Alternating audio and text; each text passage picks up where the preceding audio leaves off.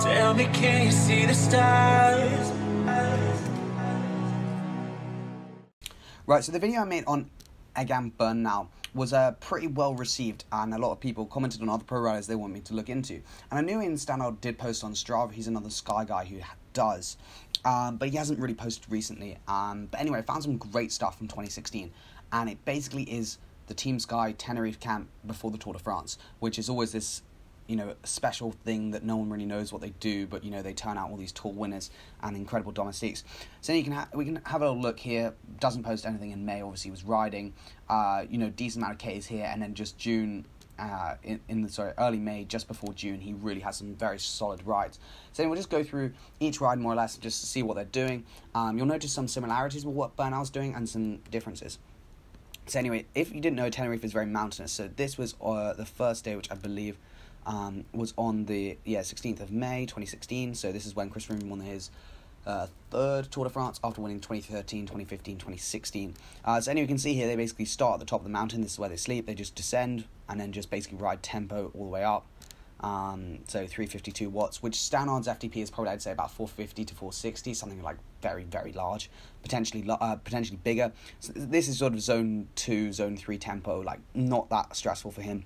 You can see in terms of speed, 6% gradient, 18 k's an hour. I mean, that's not that fast. Like, it's not crazy, but obviously the absolute power is good, but the watts per kilo is obviously not crazy, but that's not what Stannard's good at. So anyway, just easy way to start the training camp. Next day, as you can see, highlighted the same thing, exactly the same effort, just ride tempo back up to the hotel. The rest of it's just descending and sort of junk miles, and not really junk miles, but in a way, yes. Anyway, we can then move on to this next proper one, and you can see we start doing some intervals. So this lap function on Strava is pretty useful. So you can see here again, just riding tempo up the climb, but recording it more than just riding. Then 308 watts, that's pretty much zone 2 for him, I'd say. 350. Then we have sort of like again 8 minutes at 400 watts. That's more sort of, I guess, sweet spot, sort of almost going to threshold. And then you'd see this little efforts here, which is again sort of a high tempo, sort of sweet spot threshold sort of effort, with a couple sprints chucked in here. Not crazy sprints, but just, I guess, a little bit of peaks here or there. But I think that's not necessarily by design. It might just be how Stannard having to ride it. But anyway, again, just classic things to ease off the training camp. Nothing absolutely nuts yet, but you will see in a minute it does get more crazy. We're now on to the 19th of May. Very easy recovery ride, 229 weighted average power, which for Stannard is literally recovery pace. This spike, I believe, will be a stages spike. We will see. Yep, stages spike. So even Team Sky get stages spikes where they just randomly decide you're doing 1800 watts, which he isn't. But yeah, again, just nice recovery ride. They don't really go up or down much, to be honest. And yeah, that is it. So this is the first proper real day, I guess I'd say, of training for him.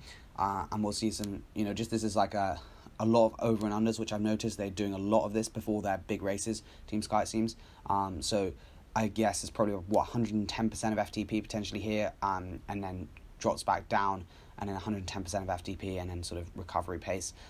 20 minutes just cruising, then 24 minutes at threshold, I would say, maybe a little sort of low threshold, and then 40 minutes just going down the hill. And then we have this, which I've noticed them, also Team Sky do a lot. They do a big surge, so 700 watts almost, 670 watts, sorry, for a minute, and then settled straight into a sweet spot. So you can see here, there's a little rest here, just a little bit here, and then settle into this sort of sweet spot / threshold effort, and then see towards the end, I think the power meter starts fucking up, or Star can't hold the power, but I think it's probably the power meter fucking up, which is not great advertisements for stages, but again, you can see it's pretty interesting. 9 minutes off, another 18 minutes at threshold, I would say, 10 minutes off, and then 26 minutes. Also, you do have to think this is at altitude, so obviously the numbers are slightly less, but you can see this is a very similar workout. If you watch my Bernal video, see he did an almost identical workout, where he rides at sort of tempo, which is I was saying, and then does these 600 watt sort of bursts in between to I guess mimic attacks and really tax your anaerobic system a lot more, because you're suddenly going into the red on these climbs and then sitting back down. I mean, this isn't necessarily as useful for Stannard, because normally he doesn't pull too much on like the climbs, or if he does, it's like sort of more tempo, I guess, which is why Stannard potentially is doing different training to what Chris Froome would do, because Stannard, I guess his main thing is just riding at tempo for a very long time, as that is pretty much his job. But anyway, this is obviously a solid day for Stannard. When you look at the weighted average power, 330 weight average power for 4 hours, so normal is probably more like 350, 360 for 4 hours just in training, which if any of you have a power meter, you will know that is absolutely nuts, especially when it's mountainous. When it's mountainous, your normalizer is always worse because you get long periods of zero.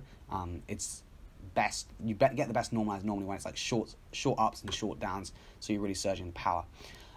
Okay, and then next ride, again, this is more of just an endurance ride, as you can see. Again, I mean, Tenerife is not the best place for an endurance ride, as you can see here. The amount of time accumulated in Zone 2 is actually incredibly low because they're descending, and they basically just ride, again, tempo back up to the hotel, 330 watts, sort of Zone 2 tempo. I guess high Zone 2 is what you'd call it. But yeah, I mean, it's not great for this sort of ride, and obviously a better thing would just be to ride Zone 2 the whole time. But these guys at this part of the season, they're pretty well aerobically adapted, so their main thing is just getting up to race speed and improving their threshold and ability to sustain long efforts. Again, this is another effort day, 400 watts just to begin. You can see some sort of surges, but they look like he hasn't done them perfectly because there's a lot of like different variation, unless Team Sky want them to do different ones. But it's weird that the third interval would be way bigger, then it drops down, and the last one's big as well. Maybe Stannard was just not really feeling on some of the intervals. I'm not 100% sure. Next one, 6 minutes at 425 watts. Just, I guess, again, sort of tempo effort. 12 minutes at 478 watts, and then 6 minutes at 418 watts. So that's sort of a pyramid interval. I guess it's probably like sweet spot, threshold, sweet spot. That would be maybe this is a little bit more threshold.